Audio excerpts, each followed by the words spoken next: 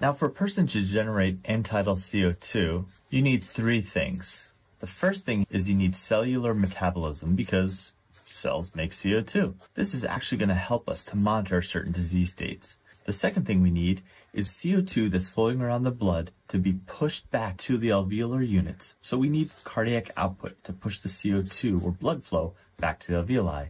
And the last thing we're going to need is working alveolar units or lungs. We're going to have the patient ventilate in order to push that CO2 that got perfused to the lungs back into the alveolar units up through the trachea into our detector. Now, anytime you're going to use end-tidal CO2 to monitor any one of these three parameters, remember one thing. If you're going to monitor one thing, the other two things have to stay stable. If you have a patient, for example, who's in shock and the cardiac output is changing, you should not use end-tidal CO2 to monitor ventilation because these two things are varying. But if you have some person that has just one of these variables changing, you could rely on end-tidal CO2 to monitor those things. So just keep that in mind.